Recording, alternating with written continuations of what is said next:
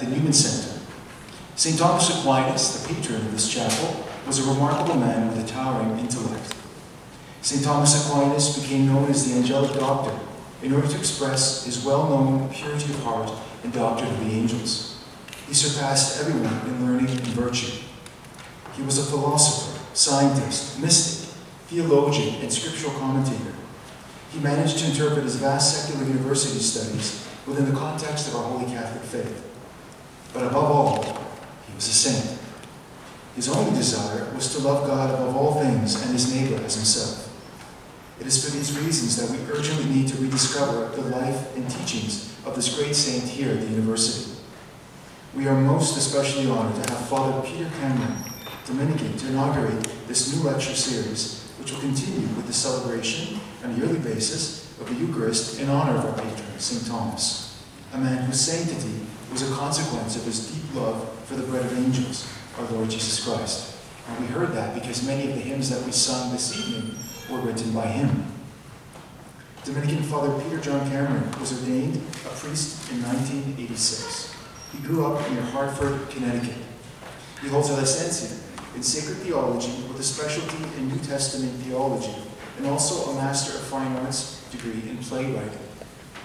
He began teaching homiletics and preaching in St. Joseph Seminary, Dunwoodie, the major seminary for the Archdiocese of New York, and in 1994, where he is presently the chairman of the department. He taught homiletics at the Dominican House of Studies in Washington and Immaculate Conception Seminary in Huntington, New York, and also at the North American College in Rome. He served for 2 terms as the director of preaching for his Dominican province. For 2 years, he was also the spiritual director of the minor seminary at Dunwoodie. In the early 1990s, he served as the director of campus ministry at New York University in Greenwich Village, New York. In 1998, he founded Blackfriars Repertory Theater, a small theater company operated by his Dominican province that produces plays each year in New York City. He is the artistic director of Blackfriars. Father Cameron has written a number of books, including one on homiletics entitled Why Preach? One on the love of God entitled Made for Love, Loved by God. A book on the Blessed Virgin Mary entitled Mysteries of the Virgin Mary, and devotional books including Jesus Present Before Me, Meditations for Eucharistic Adoration. He is the founding editor-in-chief of Magnificat, a post he has held for 19 years. Brothers and sisters, let us give a warm welcome to Father Peter John Cameron.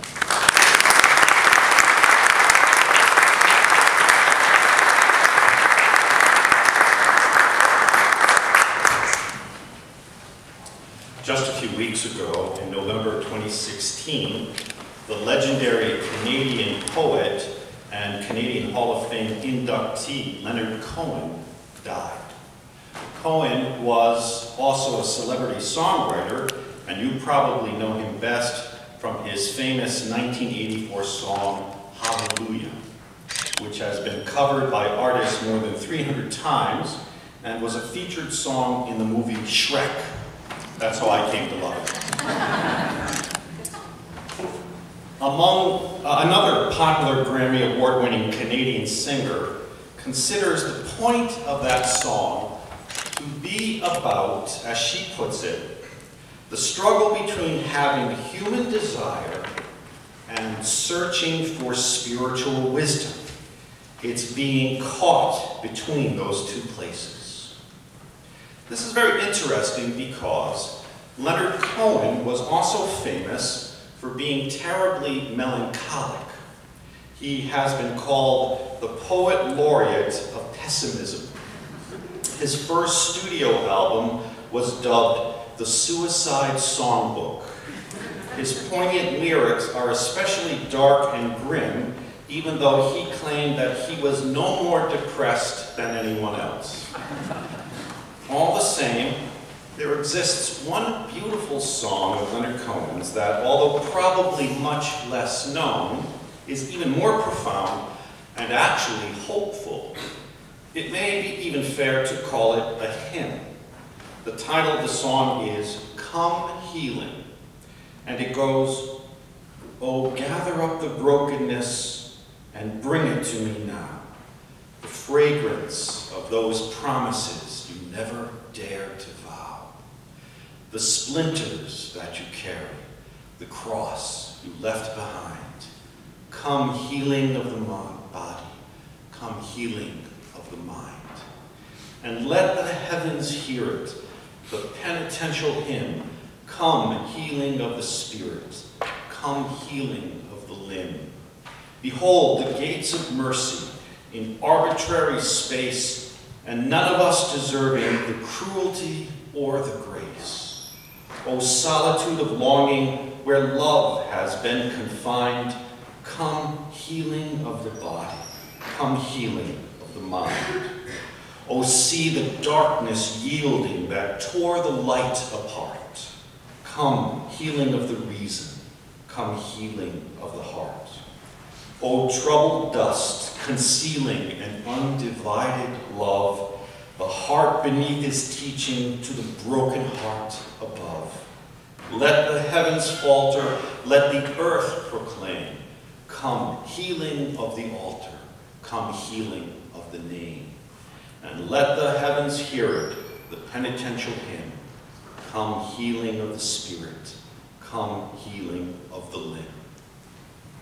There it is again, the struggle between having human desire and the searching for spiritual wisdom.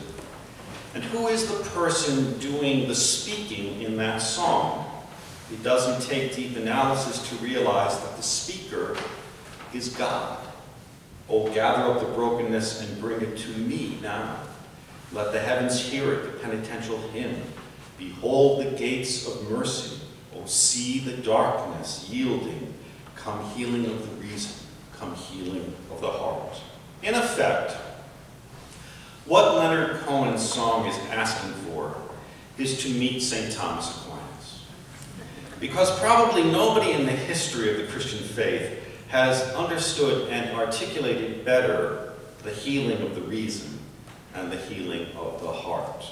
For St. Thomas Aquinas, the struggle between having human reason and searching for spiritual wisdom are not at all two places where we are caught. They are rather one person who is caught up in love for us, Jesus Christ, who blesses us with these longings precisely to set us free. St. Thomas Aquinas was a wonder, a force of nature.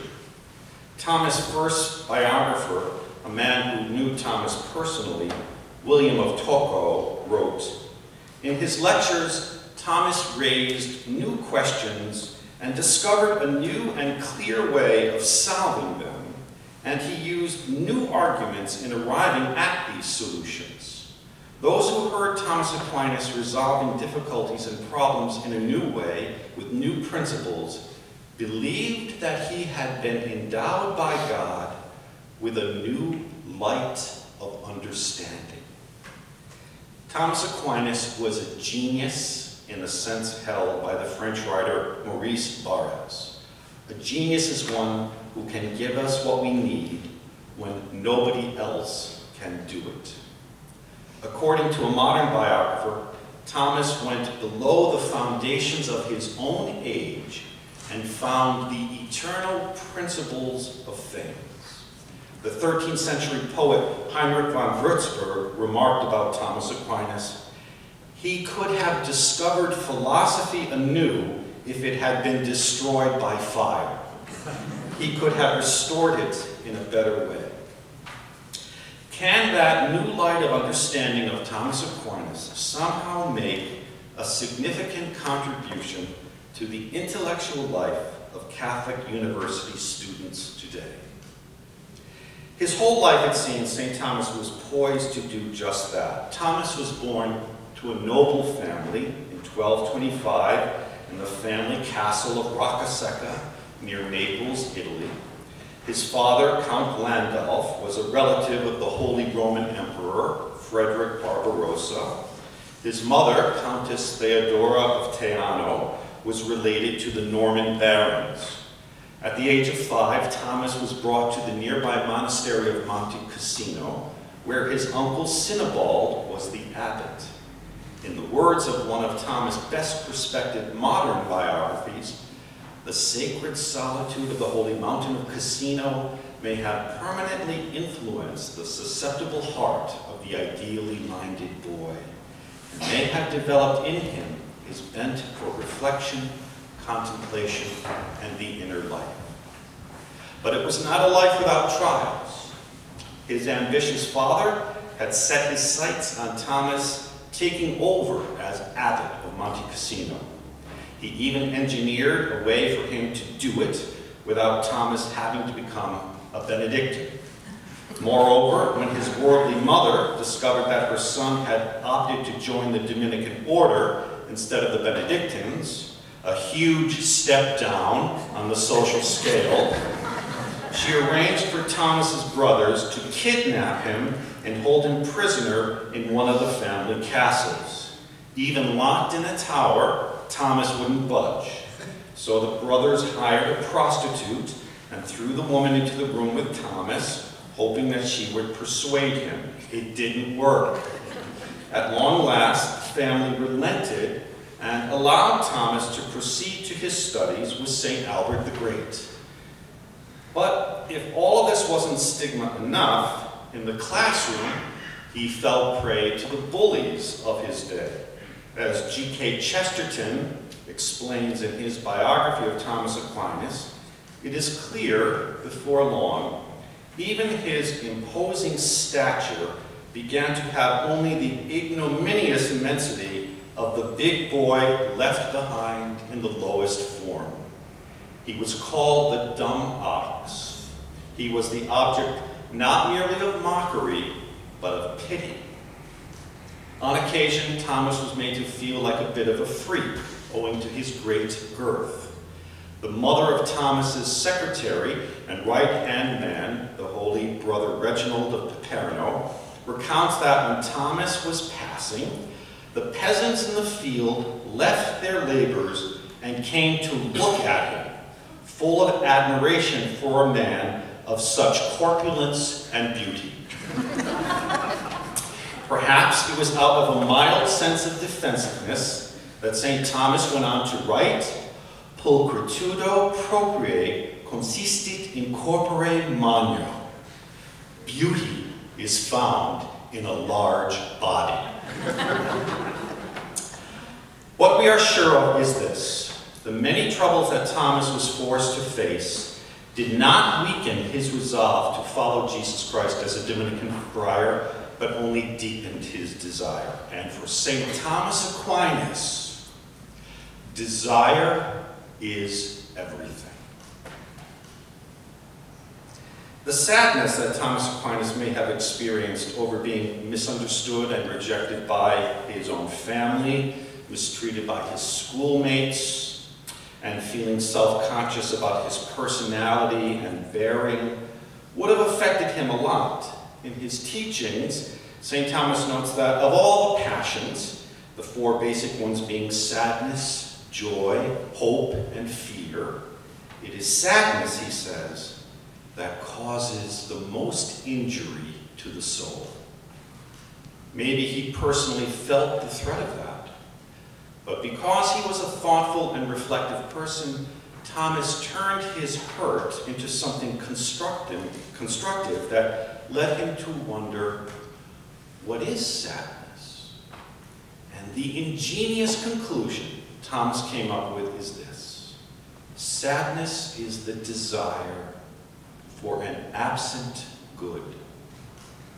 He made it his life's goal to go after this absent good because the human desire for joy is stronger than the fear of sadness. Thomas learned this the hard way. One night, when Thomas Aquinas was a little boy, he was sleeping alongside his nurse, and his baby sister was sleeping in the nursery with them. A thunderstorm erupted in the middle of the night. The infant was struck by lightning and died. But Thomas was spared.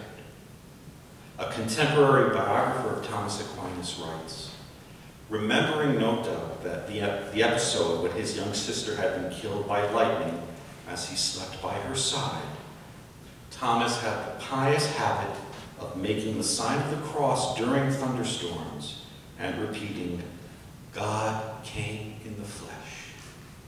God came to suffer for us. A calamitous happening like that might cause some to despair and give up. For Thomas Aquinas, it produced enlightenment that moved him to keep going. As he would later write, despair, like hope, presupposes desire. Neither hope nor desire is directed towards anything that does not move our desire. In fact, St. Thomas is never more eloquent, more lyrical, more romantic than when he is speaking about hope. Hope, like smoke from the fire of love, mounts up from life and vanishes in glory. St. Thomas Aquinas instructs us, there is no desire that is not directed towards a good. A natural desire cannot possibly be vain and senseless. No, our desires are given to us with the intention of leading us to the one who gave them to us in the first place. Our desires are given to us so that we can understand the purpose for which we are living. Desires are given precisely so that we can know who Jesus is and just how much he can fill our lives with total satisfaction. Desires are given to us so that we can share in the happiness of the one who created us.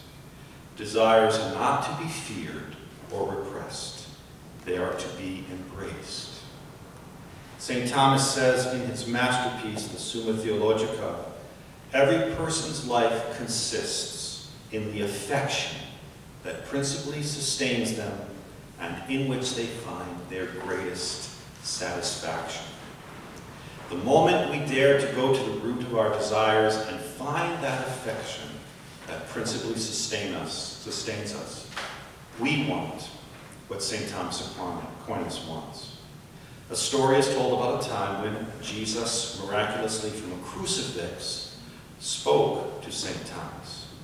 The Lord was pleased with what Thomas had written about him regarding his passion and death, and the Lord wanted to reward him. When Jesus asked Thomas Aquinas what he wanted for his reward, Thomas replied, "Non nisi te, Domine." Nothing but you, Lord. To speak about that in which we find our greatest satisfaction is to speak about the truth. This is a topic Pope St. John Paul II addresses so powerfully in his encyclical letter, Fides et Ratio, Faith and Reason. He says, one may define the human being as one who seeks the truth. The thirst for truth is so rooted in the human heart that to be obliged to ignore it would cast our existence into jeopardy. The desire for truth spurs reason always to go further. At the summit of its searching, reason acknowledges that it cannot do without what faith presents. And what do you think John Paul goes on to talk about next after saying that? He talks about Thomas Aquinas. The Pope continues, Thomas recognized that faith has no fear of reason. It seeks it out and has trust in it. Just as grace builds on nature and brings it to fulfillment, so faith builds upon and perfects reason. Illumined by faith, reason is set free. This is why the Church has been justified in consistently proposing St. Thomas as a master of thought. Here's the humility with which Thomas Aquinas looked at reality. He says in his Summa Contra Gentiles, human beings are ordained by divine providence towards a higher good than human fragility can experience in the present life. That is why it was necessary for the human mind to be called to something higher than human reason here and now can reach, so that it would thus learn to desire something and with zeal tend towards something that surpasses the whole state of the present